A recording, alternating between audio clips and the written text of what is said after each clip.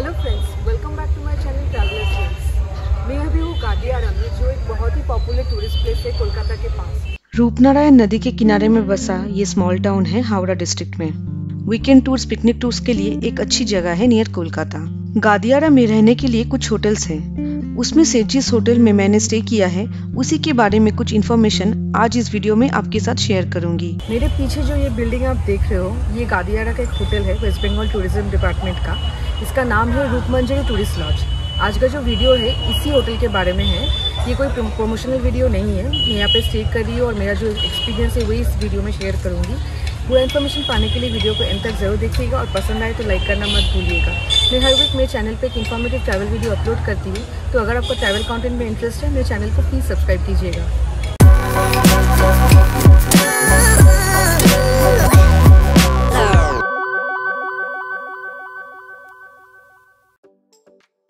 आज हम by road Gadiara जा रहे हैं। कोलकाता से गादियारा का डिस्टेंस है लगभग 85 किलोमीटर्स।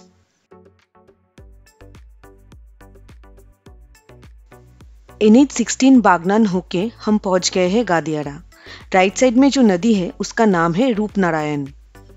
आज का वीडियो अगर आपको इन्फॉर्मेटिव लगे और पसंद आए तो मेरे चैनल को जरूर सब्सक्राइब कीजिएगा। I really need your support to grow my channel. पहुंच गए हैं हम रूपमंजरी टूरिस्ट लॉज।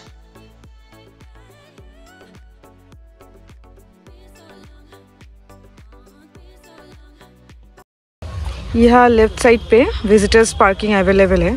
अगर कुछ लोग यहाँ पे आके सिर्फ खाना खाना चाहते हैं तो उनके लिए यहाँ पे पार्किंग अवेलेबल है। मेन गेट से होटल का डिस्टेंस लगभग 100-150 मीटर्स होगा। होटल के बॉर्डर्स के लिए जो पार्किंग एरिया है वो होटल के सामने है। हम लोग अभी वही जा रहे हैं।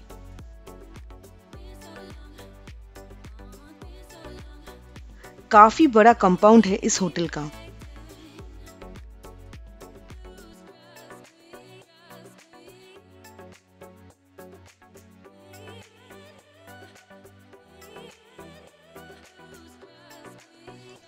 ये है होटल बॉर्डर्स का कार पार्किंग एरिया। सामने ही है होटल।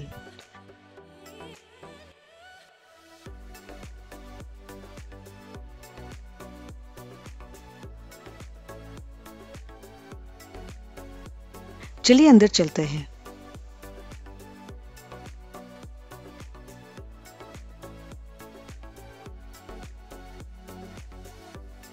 ये है होटल का रिसेप्शन कम लॉबी एरिया।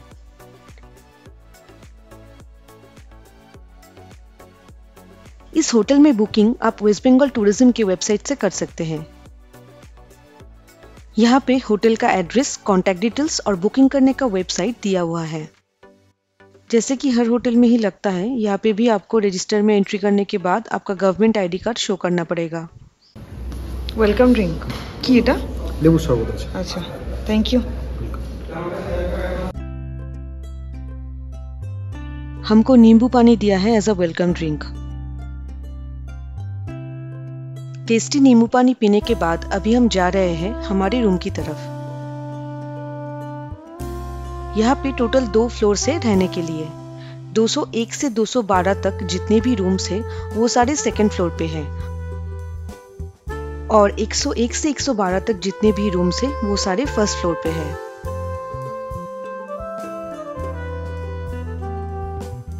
इस होटल में लिफ्ट अवेलेबल नहीं है।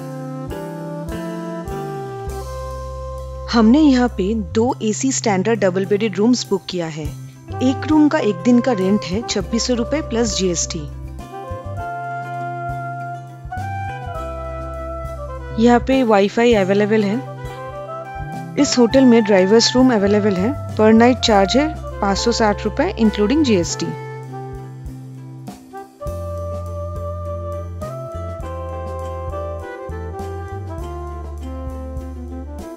रूम में हमको 2 पानी का बॉटल्स और कुछ टॉयलेटरीज कम्प्लीमेंट्री दिया है।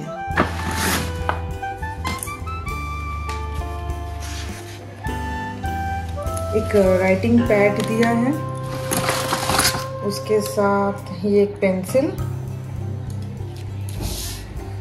और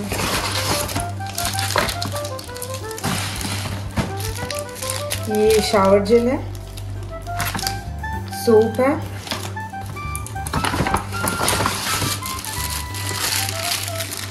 2 डेंटल किट है,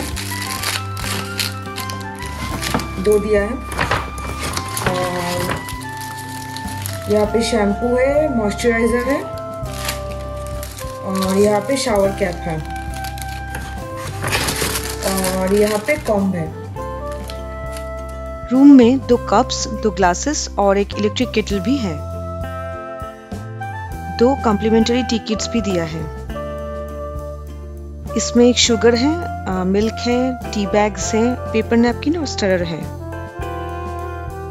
आप लोगों को अभी बाथरूम दिखा देती हूँ।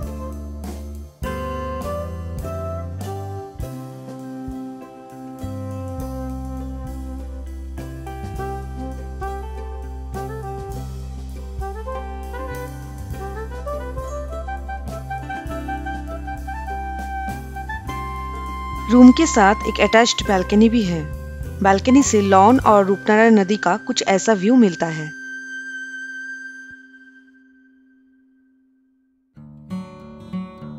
होटल पहुंच के थोड़ा रेस्ट लिए, फिर फ्रेश होके अभी जा रहे हैं रेस्टोरेंट में लंच करने।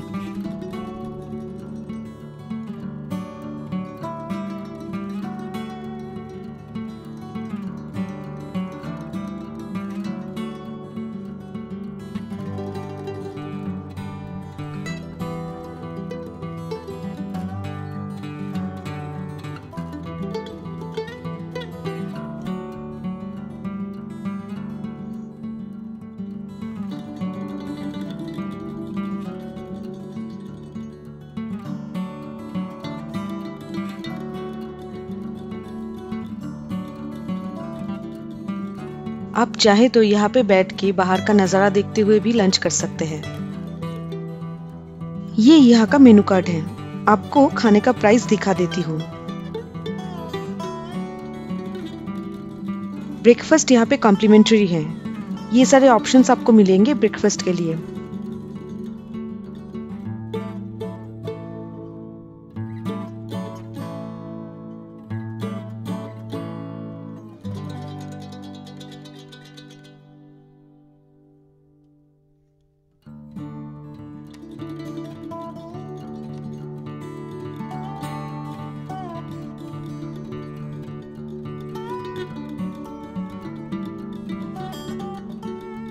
बहुत ही बड़ा मेनू कार्ड है।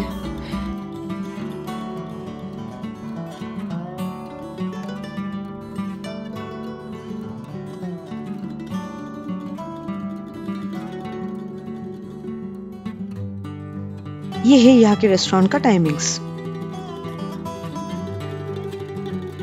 ये आज का स्पेशल मेनू है।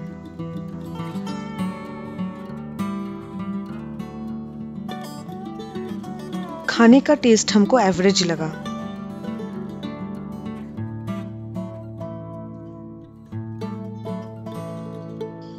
लंच करने के बाद हमने यहाँ पे एक राउंड कैरम खेला। यहाँ के लॉबी में ये कैरम बोर्ड रखा हुआ है।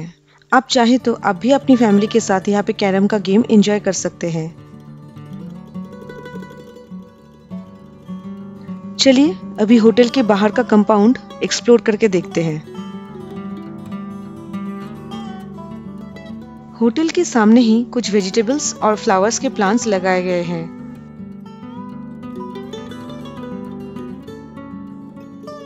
लॉन में एक प्ले एरिया है जहाँ पे कुछ स्विंग्स और सीसॉज है।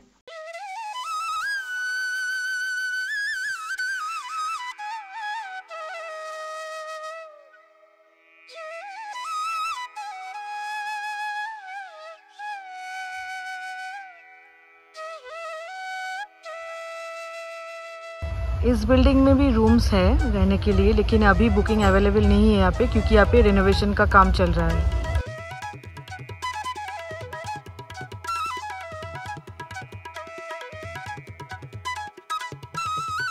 ये एक और बिल्डिंग है जहाँ पे अभी रेनोवेशन का काम चल रहा है।